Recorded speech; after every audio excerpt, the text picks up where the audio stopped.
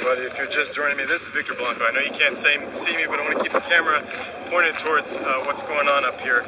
I'm at the Odessa Cinergy. That's the one right here off of Highway 191, and there is a huge police presence. You can see we've got police, we've got fire department, DPS, everybody's out here responding to a second active shooter. They're asking everyone to stay indoors, do not come out here. You can see there is a line of cars against the street here because they cannot get through, this is still a very active scene. So again, if you're just joining us, there is a second shooter, an active shooter here at Cinergy in Odessa that the police are responding to. They're asking everyone to stay in their homes. We are on lockdown until the situation is handled. Again, this is the second shooter. There's also one headed from Odessa to Midland. I'm gonna get as close as I can here for you guys, but again, they're not letting us very close as this is still an active situation here.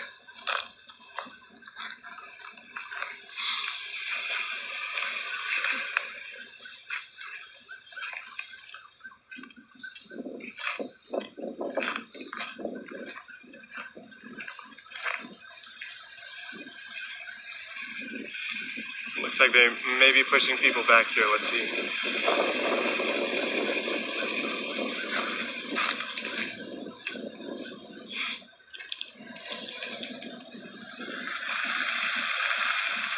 Again, if you're just joining us, this is here at the Cinergy in Odessa. We are not sure exactly what's happening.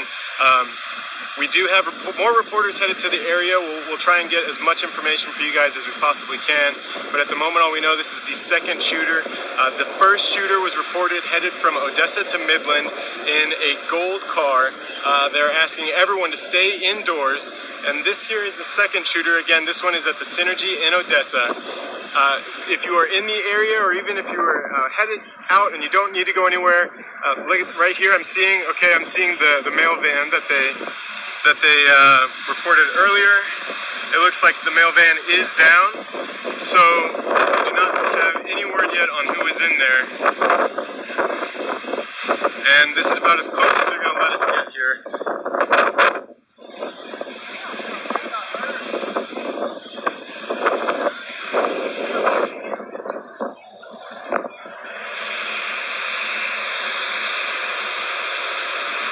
Okay, everyone, again, I'm not sure of the situation.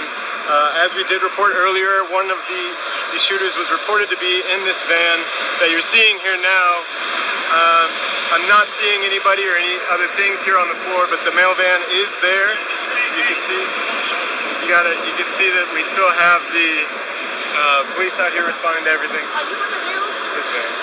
Was one of them driving that mail truck? Yes, ma'am. One of them reportedly was in there, but I don't see anybody, so that's all I really got right now. Okay, you don't know how many it was? No, ma'am. As far as we know right now, we're tracking 2 shooters. So they had got the other one? No, he was headed back towards Midland. Okay, we're being pushed backwards. We're going to have to scoot back a little bit to a safer distance. And again, we'll keep sending out as much information as we can, but at this time, the area is on lockdown, and we're asking everyone to stay indoors, do not leave your home, as we're responding to this active shooter situation.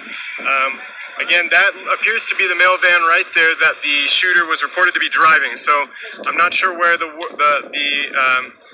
man was that was inside, but it appears that the police do have this area surrounded. I'm not sure exactly, again, what is happening. All that we were going to ask the police there, but we got pushed back. Is that car part of it? Yeah, apparently this was the second shooter that was reported today. He grabbed this van and was driving around. I don't see him though, so I don't know where. The one in the mail truck is the one they killed? I'm not sure. I don't have any information at the moment. He was driving the white van or the black Traverse Chevy? The mail van, the actual white one. He was driving that one? So that guy, he was driving this mail truck right there. The shooter.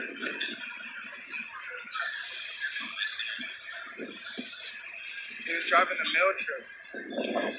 Alright guys, I don't have any other updates for you at this time. Again, we do have reporters headed to the scene here. It appears that one shooter may have been kind of pushed over here by the police, but I don't see them, and they did push us back, so there's no telling yet as to what's going on, but we will continue to send you updates. Keep up with News West 9 on Facebook, Twitter. We'll be sending pushes through our app, and of course we'll be cutting into programming as necessary. So stay tuned any way you can, and we'll continue to keep you updated.